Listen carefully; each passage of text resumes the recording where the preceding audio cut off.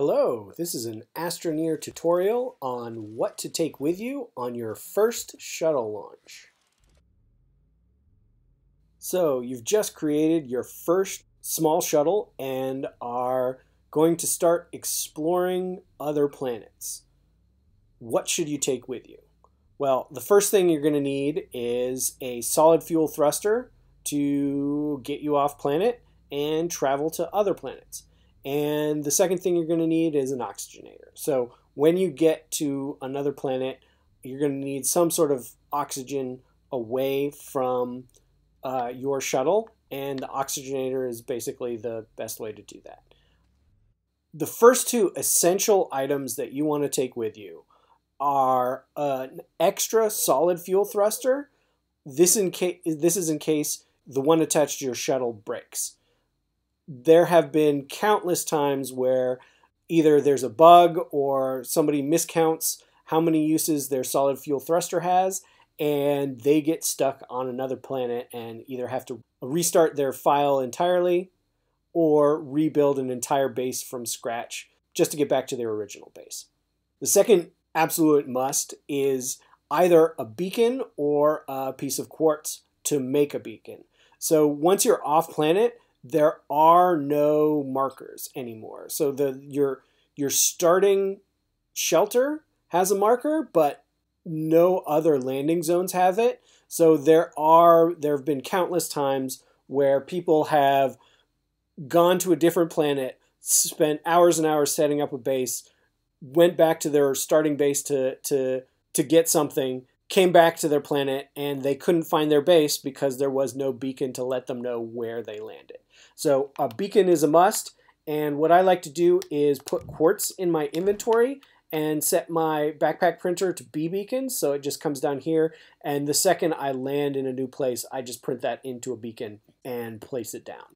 If you're an experienced player or are just heading out to just grab something and come straight back, you're not intending to build your base at all you really need is tethers, just something so you can travel around without any issue. And then if you're actually going to start building a base somewhere else, here's my recommendation on what to take. First, you have a medium printer and a small platform B, so you could put the medium printer on it. We have 3 resin so that we can print a large platform with the medium printer, and then 2 compound and an aluminum so we can create a soil centrifuge. We also have 2 full canisters of soil. This allows you to, once you have the soil centrifuge, to create any resources that may be missing from around your landing site. This gives you the start of being able to build basically any structures you need from the soil centrifuge or any existing resources. To start that off, you're going to need your initial source of power. So when you're building your soil centrifuge, or when you're printing your platform and soil centrifuge, you're going to need some power. And that's going to mean a small generator with some organic, extra organic. It's going to take more than 1 organic to print all that stuff. So you want to take a little extra organic along with you so that you have a little more power. I also like to take the inhibitor mod with me as well so that I can just collect organic from the planet I'm landing on without deforming the terrain. Once you actually have platforms together, you're going to need to power your base permanently.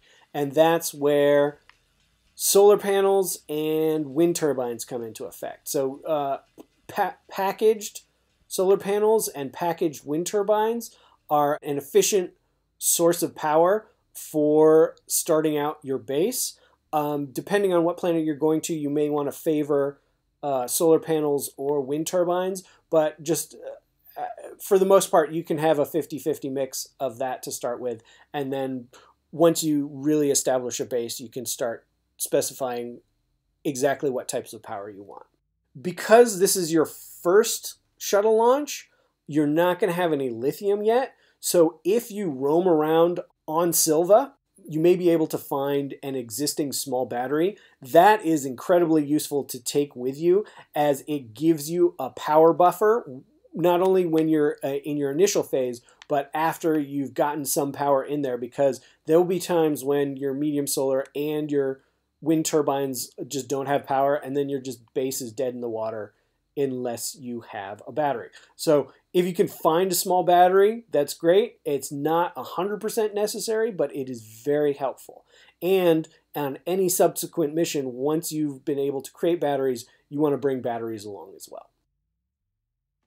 And finally, we have just quality of life items. So a work light so you can see, and a small oxygen tank just to give you a little extra time off the tethers. So now that we have all the items we're going to take with us, how are we going to actually fit it into our shuttle?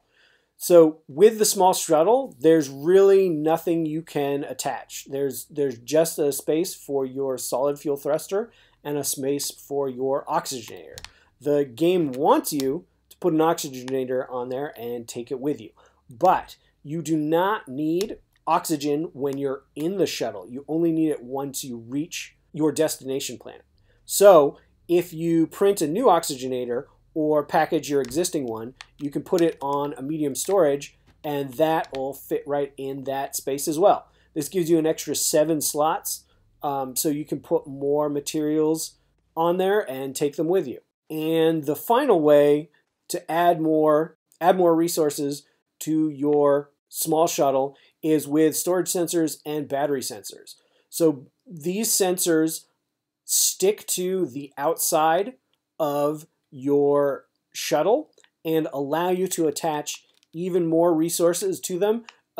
Each sensor will allow one T1 object to be attached to it. So you could, if you really want to, you can stick a whole bunch of these all over your shuttlecraft and take a bunch of resources with you as well.